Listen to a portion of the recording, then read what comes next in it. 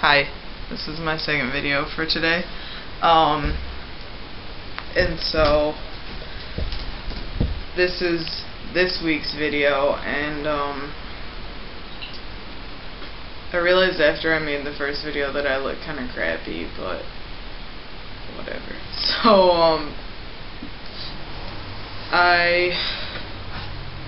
this week is if we're planning on living stealth or out. So I'm mostly stealth.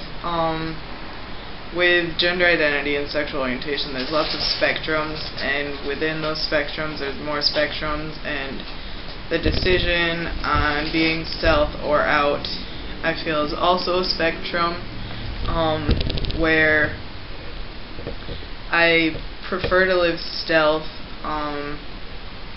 but I have lots of friends, obviously all my friends from high school, if they know that I am male now, they know that I'm transgender by default, and I have no problem with that as long as they don't out me in spaces where it would be unsafe or where I am already stealth. But in my classes and stuff, clubs that I'm in, at work, I am stealth. The reason I can be stealth at work is because I work for the university, and the university has a pretty good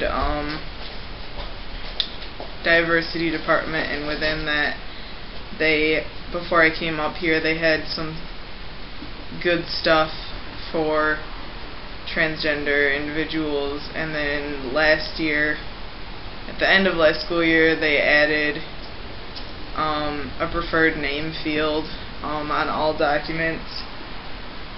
So that's not only for like transgender people, but like on our ID cards and rosters and stuff, if your like name is Nicholas and you go by Nick, then you can have that, so then professors don't have to ask you anymore. So that's cool. But yeah, so I'm mostly stealth. I have made some friends up here who I've come out to, but they're either also queer people or found out because they're friends with the queer people who know. Like there's a group of people that I only hang out with these people when we're all hanging out in a group, and so they all know. They all kind of found out different ways, but don't give me that look. So yeah, I mean, because I like to be able to talk about high school and like stuff that happened to me when I was living as female, that if they happened to a cis male, it would be kind of weird. Like one time my mom thought I was pregnant, and so like cis guys' moms don't usually think their son is pregnant. So like stuff like that, and like fun stories from when I played softball, and I was on the girls golf team and stuff in high school, so it's kind of nice to like talking about the fact that I did go to prom my freshman year with a guy, and I definitely wore a dress. Like I've shown some of them pictures of that to be like, look at how crazy I used to look and stuff like that, and so it's nice to be able to be open, I guess.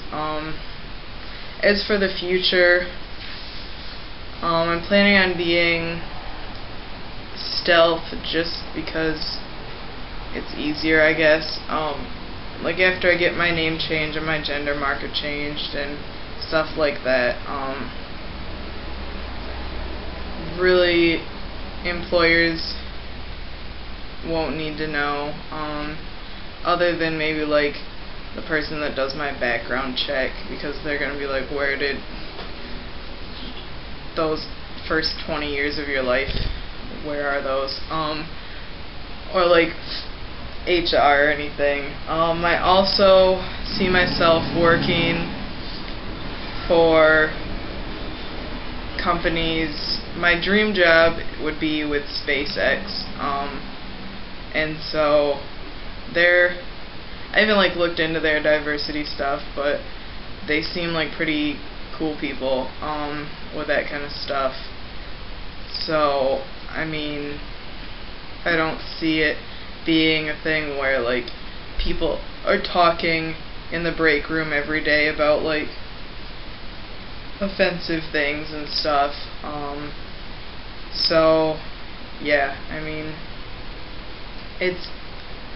I can only see things getting easier for transgender people in the future. It might be in the direct future, it might get a little rough trying to get laws and health insurance things changed, but for like the next generation, I can definitely see they won't have nearly as many battles as we do. And part of that will just be that our generation will be the adult generation, if you will. So our generation is a lot more relaxed about these types of issues, in my opinion, and my experiences. So yeah, that's that. I totally respect people who want to be 100% stealth, and I totally respect people who want to like run around with a trans flag as a cape and their top surgery scars showing, or even if they don't get top surgery, their bare chest showing, or whatever they want. That's cool. This is my personal plan. So yeah, I'll see you all. Well, I actually don't see you guys. You will all see me in a week, hopefully. I don't have any exams next week that I know of. So yeah, alright, see ya.